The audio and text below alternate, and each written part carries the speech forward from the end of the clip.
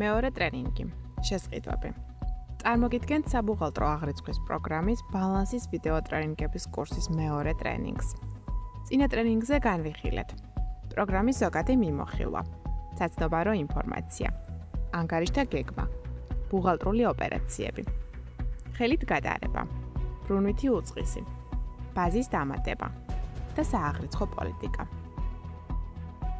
მოცემული ტრენინგის თემებია: საწყობების დამატება, შესყიდვის ოპერაციები, ადგილობრივი შესყიდვა, შესყიდვა იმპორტით, შესყიდვა ანგარიშვალდებული პირის მიერ, მომსახურების შესყიდვა ფიზიკური პირისაგან და მომსახურების შესყიდვა არარეზიდენტისაგან. სასაქონლო ზედნადები და ანგარიშ ფაქტურა, სასაქონლო ზედნადებების და ანგარიშ ფაქტურების ჟურნალები. დამატებითი ხარჯების განაწილება. იმპორტი, საბაჟო დეკლარაცია, შესყიდვის კორექტირება, დაბრუნება, ფასის კორექტირება, საფუძველის გარეშე უკან დაბრუნება და დოკუმენტის ტორნა. ასევე ანგარიშგებები, შესყიდვების ანგარიშგებები და მარაგების ანგარიშგებები. ტრენინგი დავიწყოთ საცნობარო ინფორმაციის შევსებით. თუ გვინდა პროგრამაში აღრიცხვა გქონდეს საწყობების მიხედვით, როგორც უკვე ვნახეთ წინა ტრენინგზე, ეს ინფორმაცია საერთო აწყობებში უნდა გქონდეს მითითებული. კომპანია, საწყისი აწყობები, მარაგები, სადაც გვაქვს ალამი აღრიცხვა საწყობების მიხედვით. რის შემდეგაც უკვე შეგვიძლია დავამატოთ საწყობი, რომლის ცნობარიც გვაქვს საწყობის სასნობარო ინფორმაციაში. თუ გვაქვს ბევრი საწყობი და გვინდა ამ ინფორმაციის რაიმე ლოგიკით დაჯგუფება, შესაძლებელია შეიქმნას საწყობების ჯგუფი, მაგალითად თბილისის საწყობები, და შემდგომ ამ ჯგუფში შევქმნათ უშუალოდ საწყობის შექმნა ღილაკზე დაჭერით. სადაც ვხედავთ, რომ ველში მშობელი უკვე შევსებულია ჩვენს მიერ დამატებული ჯგუფი. შევავსოთ საწყობის დასახელება, მისამართი, ტელეფონის ნომერი და პასუხისმგებელი პირი. ამით საწყობის ცნობარის დამატება დასრულებულია. გადავიდეთ შესყიდვის ოპერაციებზე. შესყიდვის დოკუმენტი განკუთვნილია საქონლის, მომსახურების ან სხვა აქტივების შესყიდვის ინფორმაციის აღრიცხვისთვის. შევქმნათ შესყიდვის დოკუმენტი. შესყიდვის დოკუმენტით შესაძლებელია სამი ტიპის შესყიდვის განხორციელება: შესყიდვა მომწოდებლისგან, შესყიდვა იმპორტით, შესყიდვა ანგარიშვალდებული პირის მიერ. ვნახოთ თითოეული ტიპის შესყიდვა. დოკუმენტის მკვიდრ ნაწილში შესავსები რეკვიზიტებია: მომწოდებელი, სადაც ვუდიდებთ ინფორმაციას იმ კონტრაგენტის შესახებ, რომლისგანაც ვყიდულობთ საქონელს ან მომსახურებას. რეკვიზიტის არჩევა ხდება ცნობარიდან მომწოდებლები. ხელშეკრულება. თუ კონტრაგენტთან ხორციელდება ოპერაციები ხელშეკრულებების მიხედვით, მოცემულ რეკვიზიტში მიეთითება ხელშეკრულება მომწოდებელთან, რომლის ფარგლებშიც ვაფორმებთ დოკუმენტს. ანგარიშწორებების ამ ფორმაზე ხდება ანგარიშწორების ანგარიშების მითითება, რომლებიც მონაწილეობას იღებს გატარებებში. მომწოდებლის მითითებისას ეს ანგარიშები ავტომატურად გადმოიტანება მომწოდებლის ბარათიდან. ასევე ბარათიდან შეივსება ანგარიშწორების ვალუტა. ვალუტის კურსი ავტომატურად შეივსება პროგრამაში დარეგისტრირებული კურსით, თუმცა შეგვიძლია კურსის შეცვლაც. საწყობის შევსება სავალდებულოა საქონლის ტიპის ნომენკლატურის შესყიდვის შემთხვევაში. მომსახურების ტიპის ნომენკლატურის შესყიდვისა და სხვა აქტივების მომსახურების ჩანართიდან განხორციელებული შესყიდვის შემთხვევაში მისი შევსება სავალდებულო არ არის. რეკვიზიტს ვირჩევთ ცნობარიდან საწყობები. ველში ოპერაციის ტიპი ვირჩევთ ოპერაციის სამი ტიპიდან ერთ-ერთს: შესყიდვა მომწოდებლისგან, შესყიდვა იმპორტით და შესყიდვა ანგარიშვალდებული პირის მიერ. პირველი განვიხილოთ შესყიდვა მომწოდებლისგან, რომელიც გულისხმობს პირდაპირ შესყიდვას მომწოდებლისგან. ამ დროს გამოიყენება ის ანგარიშწორების ანგარიშები, რომელიც მითითებულია ბმულზე ანგარიშწორებები და რომელიც ივსება მომწოდებლის ბარათზე მითითებული მნიშვნელობებით. ნახოთ მომწოდებლის ბარათის და არსებული მითითებული მნიშვნელობებიც. ავირჩიოთ მომწოდებელი და გადავიდეთ შემდეგ ველებზე. ველში ფასის ტიპები და გადასახადები ვავსებთ ინფორმაციას ფასის ტიპის, დღეგეთი დაბეგვრისა და საშემოსავლო გადასახადის გათვალისწინების შესახებ. თუ ფასის ტიპი არჩეული არ არის, იგულისხმება, რომ ფასი შეიცავს დღეგეს, გარდა ოპერაციის ტიპისა შესყიდვა იმპორტით. ამ პირობის შეცვლა შეგვიძლია შესაბამის ბმულზე დაჭერით. ფასის ტიპის არჩევის შემდეგ ეს ბმული მიუწვდომელი ხდება, რადგან თითოეული ფასის ტიპს აქვს მითითებული შეიცავს თუ არა იგი დღეგეს. დღეგეთი დაბეგრვა. მოცემულ ველში შეგვიძლია სამი ვარიანტის არჩევა. დღეგეს გადამხდელი, არ არის დღეგეს გადამხდელი და უკუდაბეგრვის დღეგე. მომწოდებლის არჩევისას ავტომატურად ვარდება ის ვარიანტი, რომელიც მითითებულია მომწოდებლის ბარაზე ამავე სახელწოდების ველში. ხოლო ხელშეკრულებით ოპერაციის განხორციელების შემთხვევაში ხელშეკრულებაზე. შესყიდვის დოკუმენტის ცხრილურ ნაწილში გვაქვს 4 ჩანართი. პირველი არის ნომენკლატურა. ცხრილური ნაწილი შეიძლება შეივსოს დამატებით, შერჩევით, ან ფაილიდან ჩატვირთვით ღილაკიდან ფაილიდან ჩატვირთვა. რასაც მომდევნო ტრენინგებზე დეტალურად გავივლით. მოცემული ჩანართის ცხრილურ ნაწილში ხდება ობიექტების დამატება ცნობარიდან ნომენკლატურა. ვირჩევთ ნომენკლატურას, რომლის შესყიდვაც ხდება. ვუთითებთ ზომის ერთეულს, შესყიდული ნომენკლატურის რაოდენობას და ფასს. თანხის ტრიქონში მითითებულია შესყიდული ნომენკლატურის სრული რაოდენობის ღირებულება. დღეგეს განაკვეთი ავტომატურად გადმოდის ნომენკლატურის ბარათიდან. თუმცა რედაქტირებადია და კონკრეტული ოპერაციისთვის შესაძლებელია მისი შეცვლაც. დღეგეს თანხა მიმდინარე შესყიდულ ნომენკლატურაზე რედაქტირებადი არ არის. შემდეგია აღრიცხვის ანგარიში. ანგარიში, რომელზეც აღირიცხება მარაგების შემოსვლა. ნომენკლატურის თითოეული დასახელებისთვის აღრიცხვის ანგარიში გადმოიტანება ნომენკლატურის ბარათიდან. სურვილის შემთხვევაში შეგვიძლია მისი რედაქტირება. აღრიცხვის ანგარიშის არჩევა შესაძლებელია როგორც ანგარიშის ხელით მითითებით, ასევე ანგარიშთა გეგმაზე გასვლით, რომელიც გაფილტრულია მარაგების კლასით საქონლის ტიპის ნომენკლატურის შემთხვევაში და არ არის გაფილტრული მომსახურების ტიპის ნომენკლატურის შემთხვევაში. აქვე შეგვიძლია ამ კლასის ახალი ანგარიშის დამატებაც. ანალიტიკის ველი რედაქტირებადია, მხოლოდ მომსახურების ტიპის ნომენკლატურის შესყიდვისას. რეკვიზიტი აირჩევა აღრიცხვის ანგარიშის კლასის მიხედვით. ასევე აღსანიშნავია, რომ ნომენკლატურის მონაცემები შესაძლებელია შევავსოთ პირდაპირ მიღებული სასაქონლო ზედნადების საშუალებით, რასაც მოგვიანებით განვიხილავთ დეტალურად. განვიხილოთ ჩანართის სხვა აქტივები და მომსახურება. ცხრილურ ნაწილში ობიექტების დამატება ხდება ხელით, ან ფაილიდან ჩატვირთვით. ცხრილურ ნაწილში ხდება შესყიდული მომსახურების ან სხვა ტიპის აქტივების დამატება, მარაგების გარდა. შინაარსის ველში ხელით ვავსებთ შესრულებული ოპერაციის შინაარსს, თანხას და სხვა დანარჩენ ველებს ვავსებთ ნომენკლატურის ჩანართის მსგავსად. ანალიტიკის ველი რედაქტირებადია. რეკვიზიტი აირჩევა აღრიცხვის ანგარიშის კლასის მიხედვით. ავანსების ჩანართი ივსება იმ შემთხვევაში, თუ შესყიდვის დროს ხდება მომწოდებლისთვის გადახდილი ავანსების ჩათვლა. ვუთითებთ მომწოებლისთვის ავანსის გადახდის თარიღს. რადგან არაფულადი მუხლები გადაფასებას არ ექვემდებარება, ისინი აისახება ავანსის გაცემის თარიღისთვის არსებული სავალუტო კურსით. ავანსის ვალუტაში გაცემის შემთხვევაში ვუთითებთ ვალუტის კურსს, რომლის მიხედვითაც მოხდა მომწოდებელზე გაცემული ავანსის დაფიქსირება. ავანსის თანხა ვალუტაში და ავანსის თანხა სააღრიცხვო ვალუტაში. დამატებით ჩანართზე ხდება დამატებითი ინფორმაციის, კომენტარის შევსება მიმდინარე დოკუმენტისთვის. ამავე ჩანართზე შეგვიძლია დამატებითი რეკვიზიტების დამატება, რომელიც შეიძლება ჩანდეს დოკუმენტების სიის ფორმაზე და გამოყენებული იქნეს ფილტრაციისთვის და სორტირებისთვის. შესყიდვის დოკუმენტის პირველი ტიპი შესყიდვა მომწოდებლისგან განვიხილეთ. გადავიდეთ შემდეგი შესყიდვის ტიპზე. შესყიდვა იმპორტით, რომელიც გამოიყენება იმპორტით განხორციელებული შესყიდვის ასახვისთვის. შესყიდვის ეს ტიპი განსხვავებულია სხვებისგან რამოდენიმე პარამეტრით.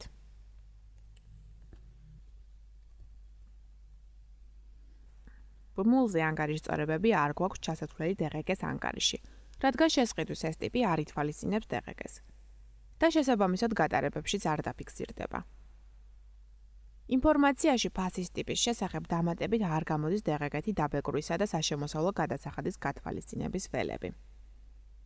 ინფორმაციაში ფასის ტიპის შესახებ დეფოლტად მითითებულია ფასი არ შეიცავს დღგ-ს და მისი შეცვლა შეუძლებელია.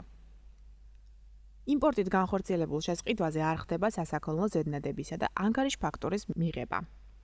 დოკუმენტის ცხრილური ნაწილის ჩანერდზე დამატებით, შესყიდვის სხვა ტიპებისგან განსხვავებით, მოცემულია ველების საქონლის შემოსვლის თარიღისა და ინვოისის ნომრების დასაფიქსირებლად. განვიხილოთ შესყიდვის მესამე ტიპი. შესყიდვა ანგარიშვალდებული პირის მიერ.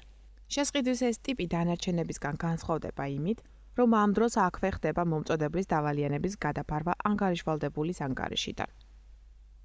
შესყიდვის ამ ტიპის არჩევისას გამოჩნდება ანგარიშვალდებული პირის რეკვიზიტის ველი და მის გვერდით ანგარიშწორებების ბმული, სადაც შეივსება ანგარიშვალდებულის ანგარიში. რეკვიზიტის არჩევა ხდება ცნობარიდან თანამშრომლები. აქვე შესაძლებელია ახალი თანამშრომლის დამატებაც და ისე არჩევა. ანგარიშვალდებულზე საქმე ანგარიშო თანხის გაცემის დასაფიქსირებლად შესყიდვის დოკუმენტის საფუძველზე შეიძლება შეიქმნას სალაროს გასავლის ორდერიც.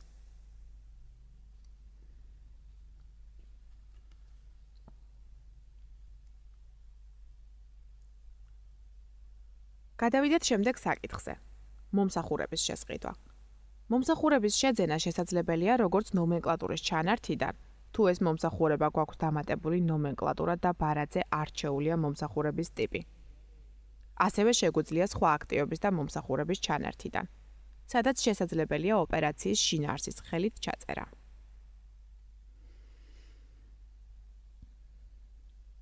მაგალითად განვიხილოთ მომსახურების შეძენა ფიზიკური პირისგან.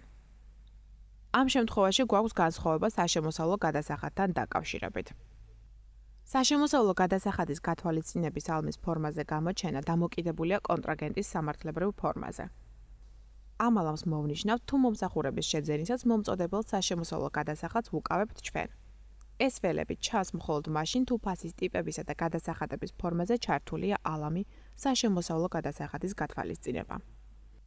დამატება ღილაკზე დაჭერისთანავე განაკვეთის ველში ივსება საშემოსავლოს ის განაკვეთი, რომელიც მითითებულია მომწოდებლის ბარათზე ან ხელშეკრულებაზე, თუ კი ოპერაციები ხელშეკრულების მიხედვით ხორციელდება.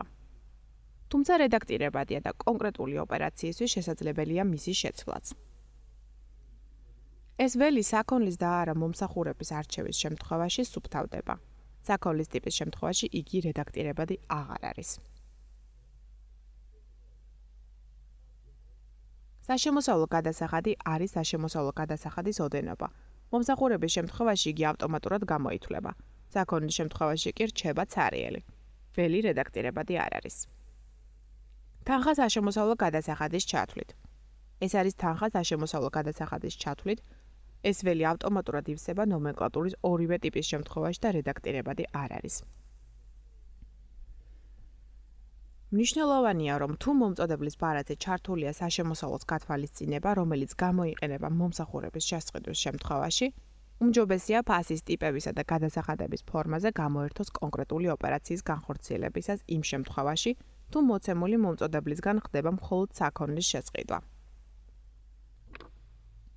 არარეზიდენტისგან მომსახურების შესყიდვის შემთხვევაში მნიშვნელოვანია კონტრაგენტის ბარათზე მითითებული ინფორმაცია, უკუდაბეგრის დღგ და საშემოსავლოს გათვალისწინება 10%. განვიხილოთ შესყიდვის დოკუმენტის სარდაფის ნაწილი, სადაც გვაქვს შემდეგი ინფორმაცია. დოკუმენტის ჯამური დღგ-ს თანხა, დოკუმენტის ჯამური თანხა დღგ-ს ჩათვლით, ფილიალი იმ შემთხვევაში, თუ საწყის აწყობებში ჩართულია აღრიცხვა ფილიალების მიხედვით, დოკუმენტის სარდაფის ნაწილში გამოჩნდება ფილიალის ველი, რომლის შევსებაც სავალდებულოა. რეკვიზიტის არჩევა ხდება ცნობარიდან ფილიალები.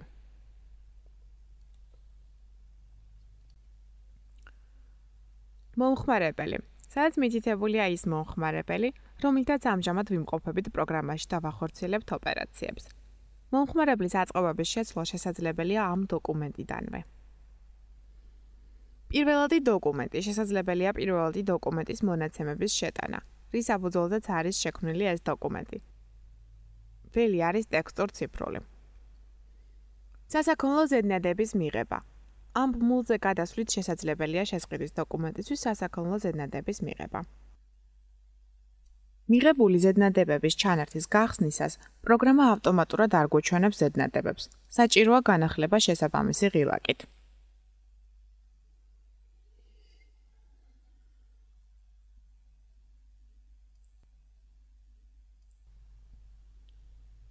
ანგარიშ ფაქტორის არჩევა.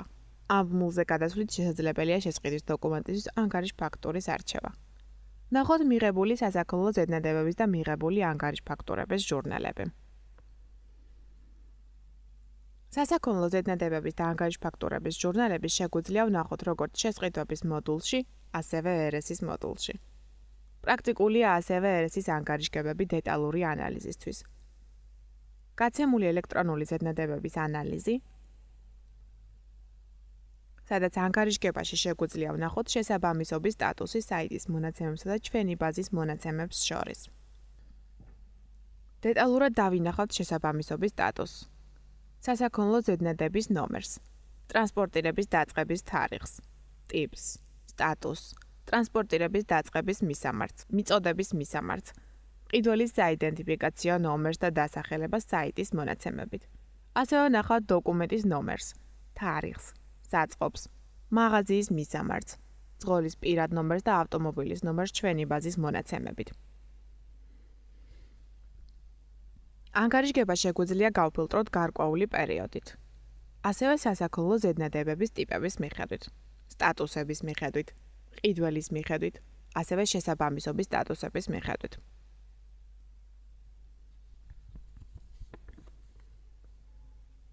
ანალოგიურად შეგვიძლია ვნახოთ მიღებული ელექტრონული ზედნადებების ანალიზი და მიღებული ზედნადებების სტატუსების ანალიზი, სადაც დეტალურად ვხედავთ ინფორმაციას შესაბამისობის შესახებ. მნიშვნელოვანია, რომ მიღებული ზედნადებების საფუძველზე შესაძლებელია პირდაპირ შევქმნათ შესყიდვის დოკუმენტი.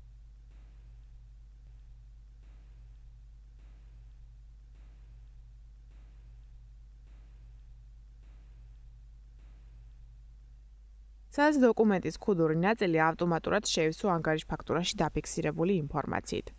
ასევე შეივსო დოკუმენტის ცხრილური ნაწილიც. ანალოგიური შედეგი შეგვიძლია მივიღოთ სხვა გზითაც. შევიდეთ ჯერ შესყიდვის დოკუმენტში, რომელიც ტრენინგის დასაწყისში განვიხილეთ.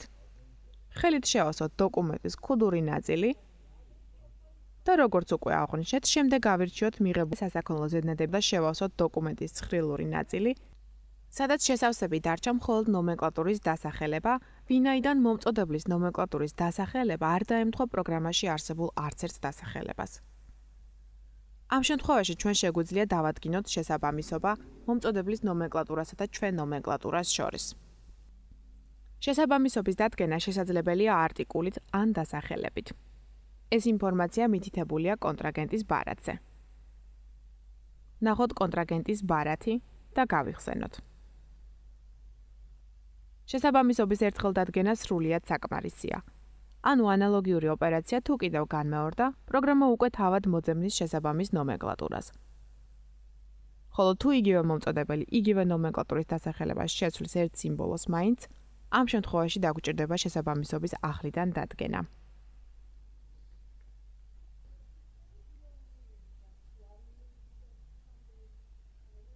განვიხილოთ შემდეგი საკითხი. დამატებითი ხარჯების განაწილება. აღნიშნული ოპერაცია შეგვიძლია გავატაროთ შესყიდვების მოდულიდან დოკუმენტის დამატებითი ხარჯების განაწილება. დოკუმენტის მარცხენა მხარეს დამატება ღილაკით ვირჩევთ შესყიდვის იმ დოკუმენტს, სადაც დაფიქსირებულია ხარჯი.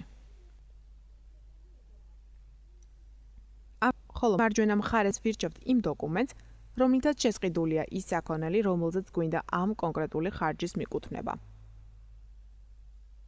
დავაჭერთ ღილაკს ხარჯების განაწილება და გავატარებთ დოკუმენტს. ამ ოპერაციის მსგავსია განბაჟების დოკუმენტი, იმპორტი, რომელიც გვაქვს შესყიდვების მოდულში.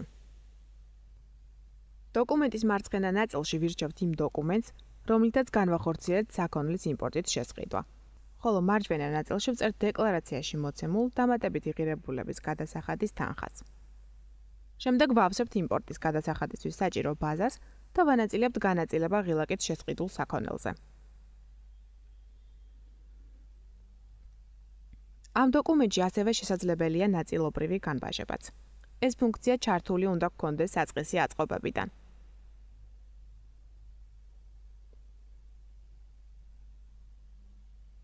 რის შემდეგაც ვხედავთ, რომ დოკუმენტში შეგვიძლია სტრიქონებში იმპორტის თანხების და განაკვეთების ცვლილება.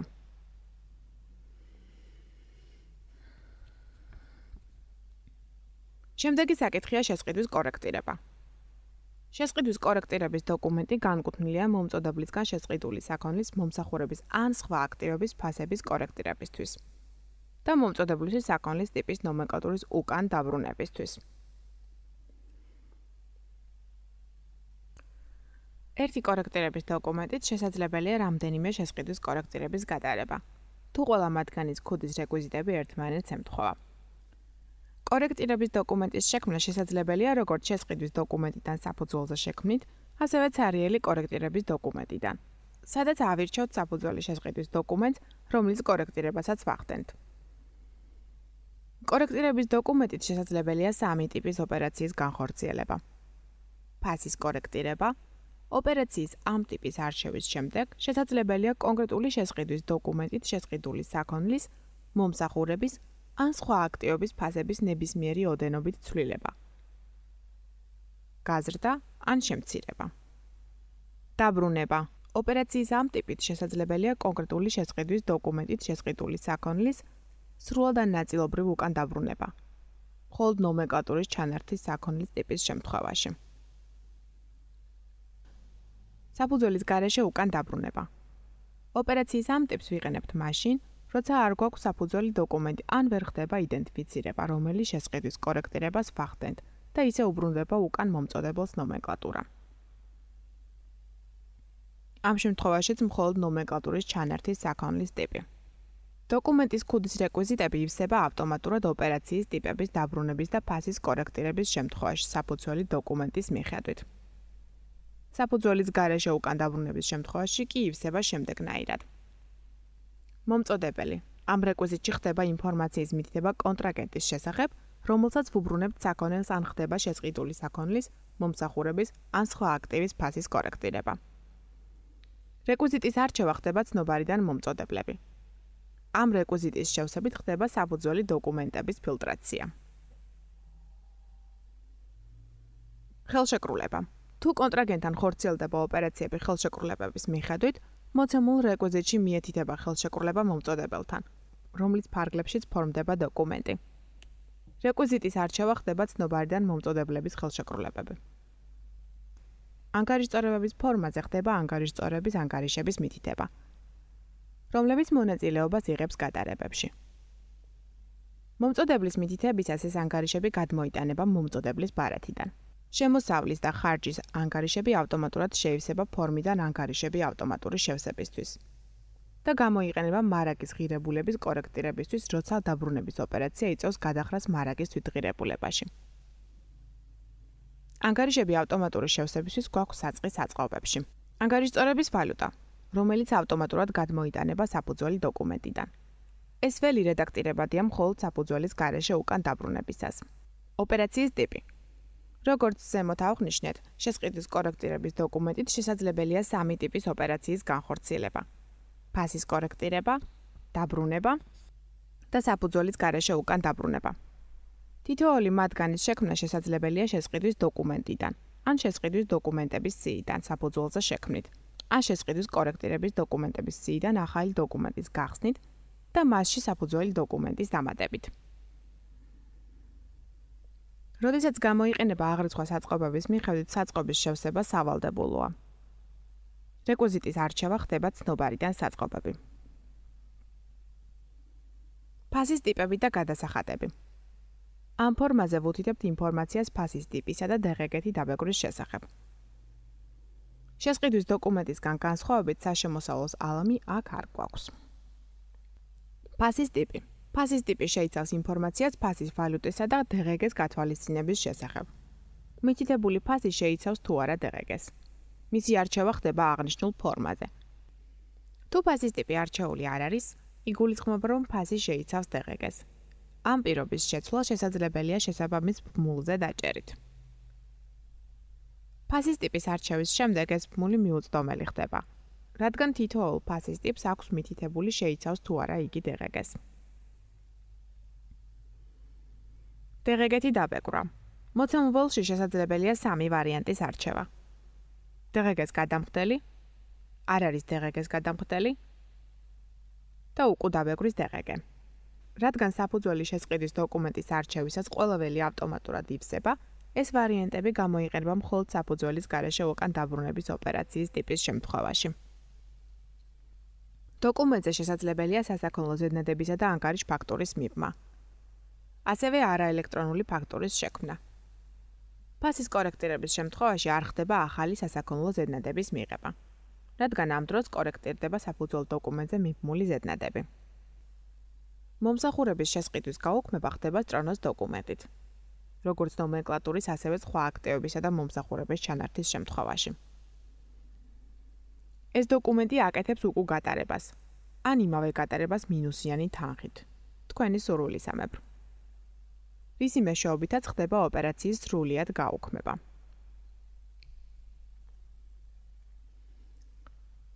გადავიდეთ დოკუმენტის ცხრილური ნაწილის შევსებაზე.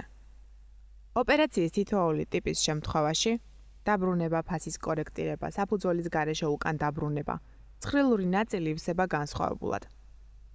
განვიხილოთ პირველი, დაბრუნების შემთხვევა. საფუძველზე შექმნით კორექტირების შექმნისას ავტომატურად ივსება ჩანართის ცხრილური ნაწილი საფუძველი დოკუმენტის მონაცემებით. ახალი დოკუმენტის შექმნისას ცხრილურ ნაწილს შევავსებთ დამატება ღილაკით, საიდანაც გადავდივართ შესყიდვის დოკუმენტების სიაზე. ცხრილურ ნაწილში რაოდენობის გარდა არც ერთი ველი არ არის რედაქტირებადი. მნიშვნელოვანია რაოდენობის ველი. აქ იგულისხმება დაბრუნებული ნომენკლატურის პოზიციის რაოდენობა. საფუძვლის შევსებისას ავტომატურად ივსება შესყიდული საქონლის რაოდენობა. აღრიცხვის ანგარიში. ანგარიში, რომლიდანაც ხდება შესყიდული ნომენკლატურის გასვლა. ნომენკლატურის თითოეული დასახელებისთვის აღრიცხვის ანგარიში გადმოიტანება მისი ბარათიდან ავტომატურად. შესაძლებელია მისი რედაქტირებაც. აღრიცხვის ანგარიშის არჩევა შესაძლებელია როგორც ანგარიშის ხელის მითითებით, ასევე ანგარიშთა გეგმაზე გასვლით.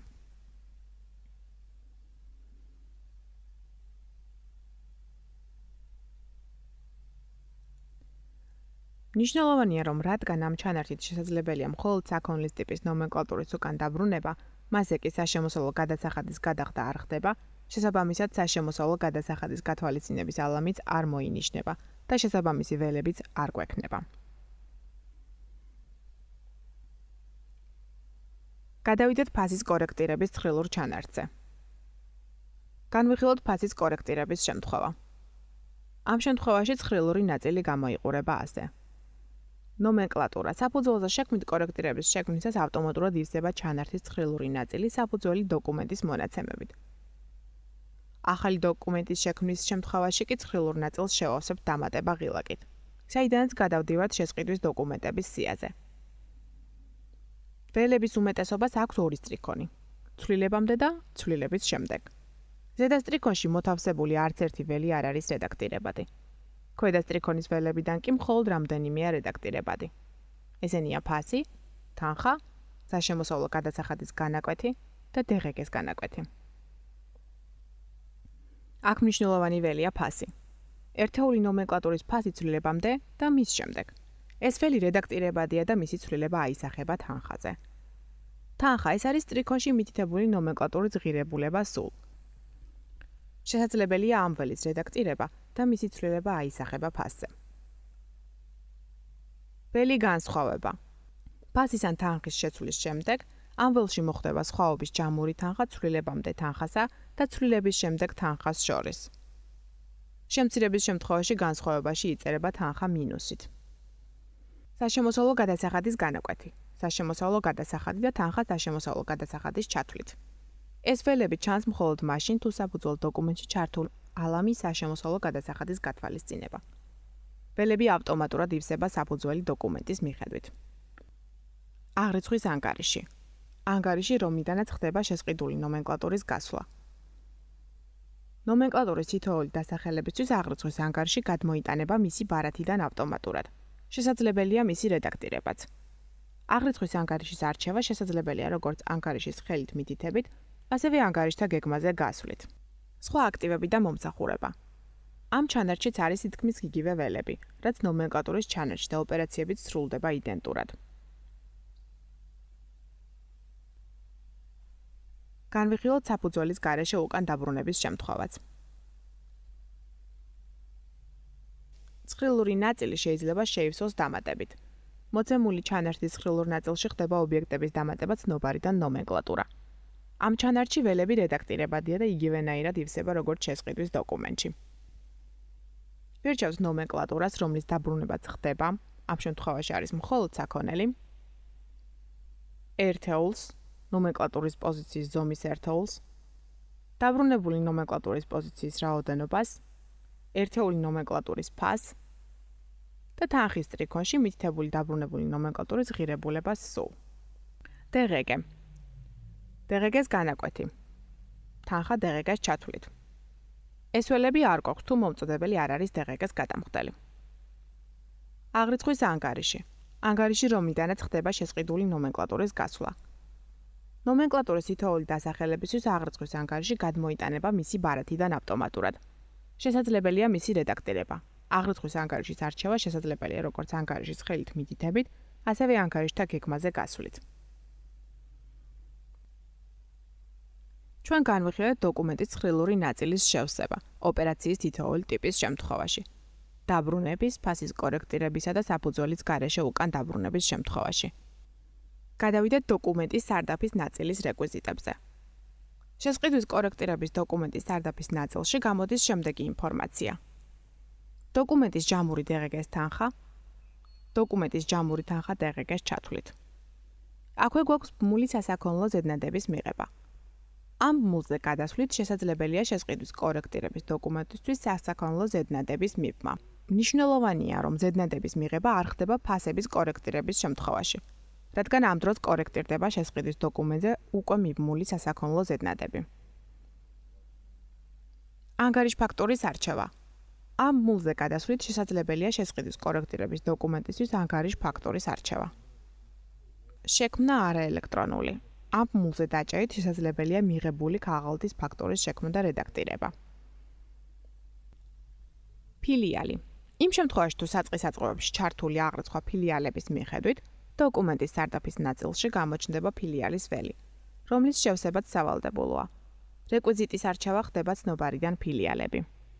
დეპარტამენტი, სადაც ეთითება ის დეპარტამენტი, რომელზეც გატარდება შემოსავალი ან ხარჯი წარმოქმნილი კორექტირების ოპერაციის შედეგად.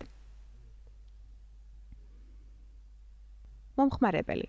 მითითებულია ის მომხმარებელი, რომელთაც ამჟამად ვიმყოფებით პროგრამაში დავახორციელებთ ოპერაციებს.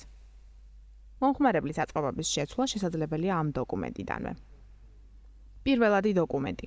შესაძლებელია პირველადი დოკუმენტის მონაცემების შეტანა, რის საფუძველზეც არის შექმნილი ეს დოკუმენტი. ველი არის ტექსტურ-ციფრული. ამით შესყიდვის კორექტირების დოკუმენტის განხილვა დავასრულეთ. პროგრამაში მოსახერხებელია დოკუმენტების საფუძველის ღილაკით გატარება.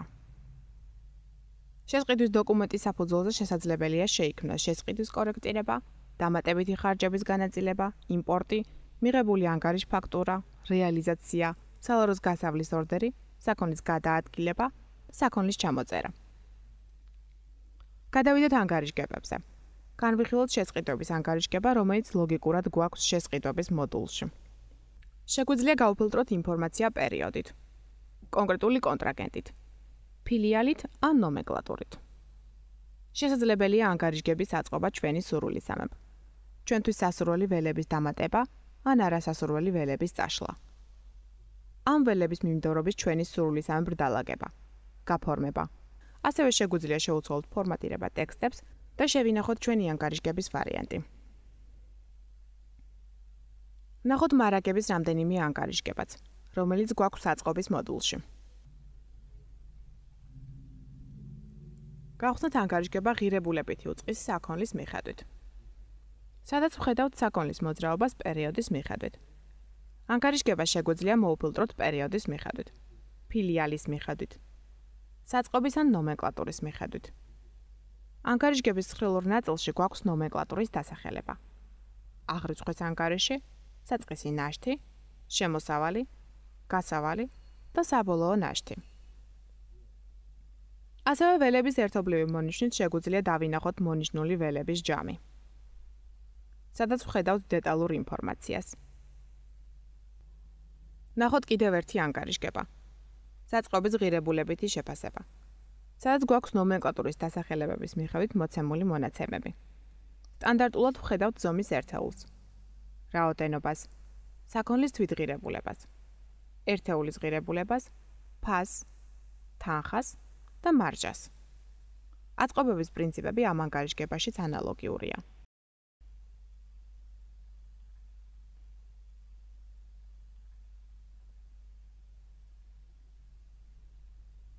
დღევანდელ ტრენინგზე განვიხილეთ საწყობების დამატება, შესყიდვის ოპერაციები, სასაქონლო ზედნადების და ანგარიშ ფაქტურების ჟურნალები, დამატებითი ხარჯების განაწილება, საბაჟო დეკლარაცია, შესყიდვის კორექტირება და ანგარიშგებები.